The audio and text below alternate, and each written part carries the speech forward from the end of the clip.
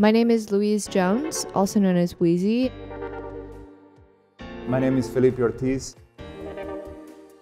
I'm Kim Carlino, and I'm creating a mural for Arsenal Yards.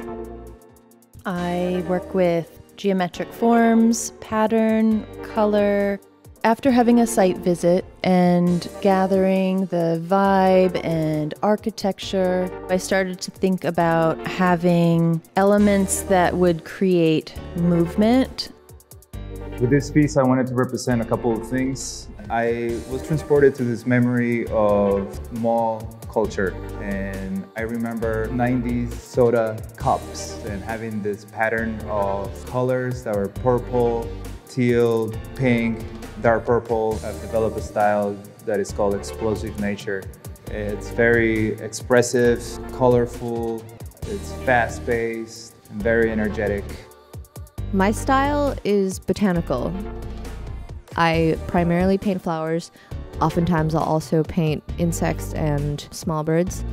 I was just dreaming up the warmest embrace of a mural that I could think of, so that's why I painted tropical flowers. My work is adding to the already rich history of Arsenal Yards, and it's also ushering in a new era of Arsenal Yards, which is retail focused and fun focused and community focused. My goal is to transform the space, get them a feeling of being transported to a different space.